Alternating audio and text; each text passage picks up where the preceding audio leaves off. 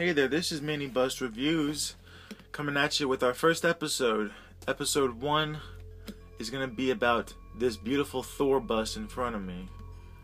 Now, I just created this channel and I'm hoping it's going to pick up soon because I have about 20 or 30 busts in my collection alone, in which I'm all going to review one by one. Starting with, of course, my favorite one, which I just got as a birthday gift from my fiance. And it's none other than Thor. Now, this has to be the most articulated bust in all my collection. And also probably the biggest in terms of scale. I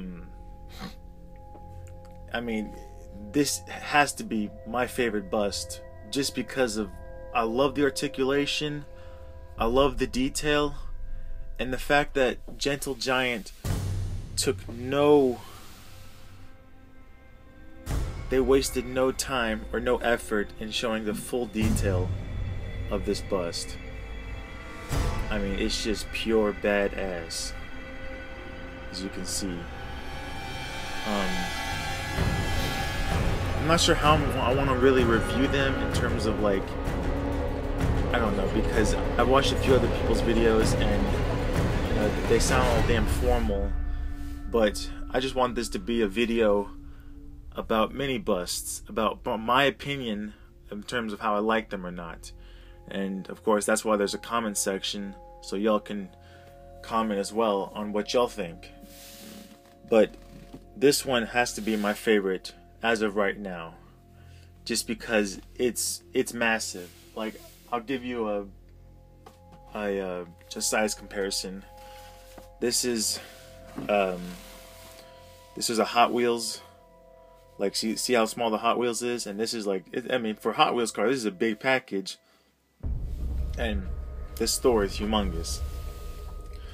Now, what's really cool, I think, about this is the fact that so few of them were actually made.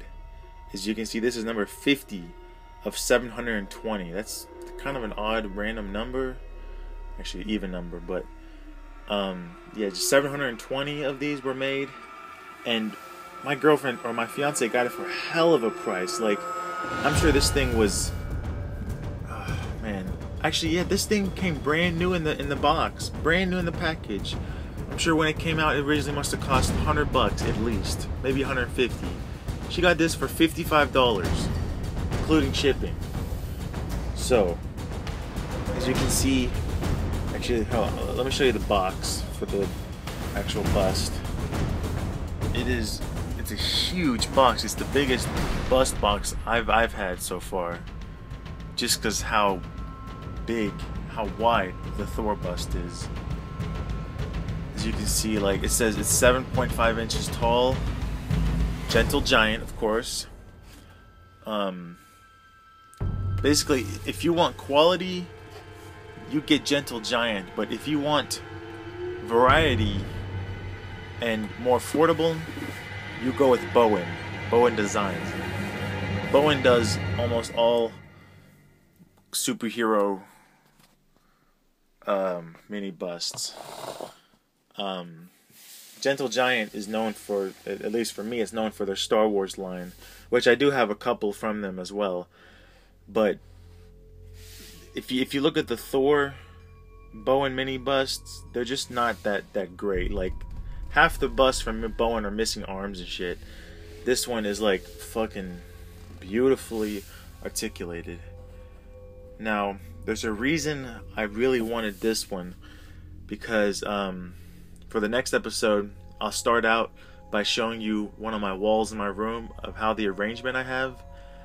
But just to tell you about it, basically, I have 4 The Mighty Thor issues hanging on frames and above a display, like, cabinet with busts on it.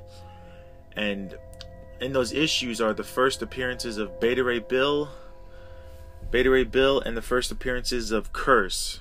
And if you don't know who Curse is, or Beta Ray Bill, I mean, honestly, I don't know the full background, but basically Beta Ray Bill is some horse-looking dude who he first finds Mjolnir, and he gains the power of Thor, and he eventually gets his own hammer, like some kind of gold-looking axe hammer thing.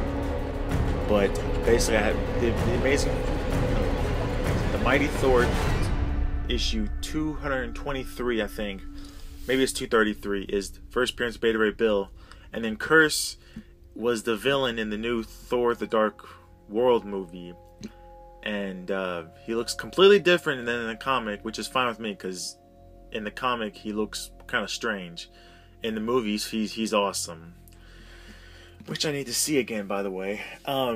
But yeah, so my plan hopefully is, I mean, I'm trying to save up money so I can actually afford them, but I would ideally love to have the mini busts of Curse and Beta Ray Bill, which are both by Bowen, and surprisingly they're actually pretty good looking.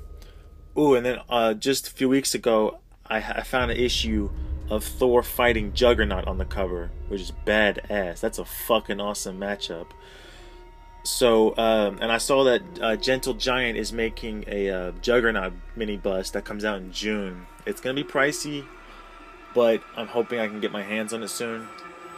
So anyway, I guess to finish up this review, trust me, not all reviews are gonna be about me ranting. I'm actually gonna go into detail. I might even include the Thor in another review. But as you can see, like, I love the articulation on his cape. The fact that the cape makes up as part of the base of the statue. So, you know, the metal shingle things on his arm metal shingle things on his arm look good. Sorry. Yeah, like, it's just his clothing. I mean, I'm almost afraid to touch this thing so much because I'll fucking break it.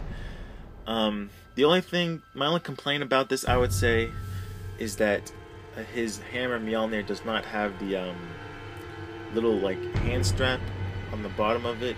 It's just a grip bar. He doesn't, like, his, you know, Thor's famous, and even in the movies, he's famous for swinging his hammer around. He can't exactly do that with this hammer.